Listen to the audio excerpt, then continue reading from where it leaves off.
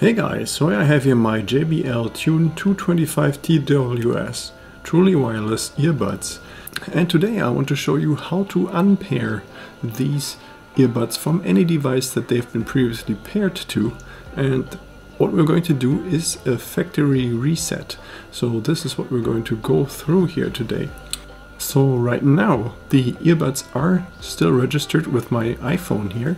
So when I take out one of the earbuds, then it is going to automatically connect here with my phone. You can see this here, it says connected.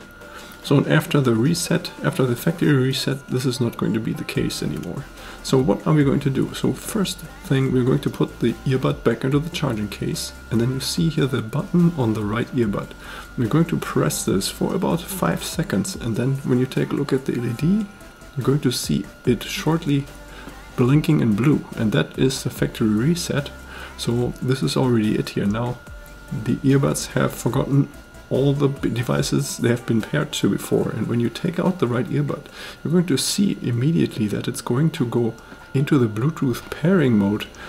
So we know that the factory reset was successful, and if we're going to try to connect now with my iPhone, then the iPhone is actually going to say it can't connect anymore and it wants us to forget this device. So since the earbuds are already in the pairing mode, we can immediately pair again to the earbuds.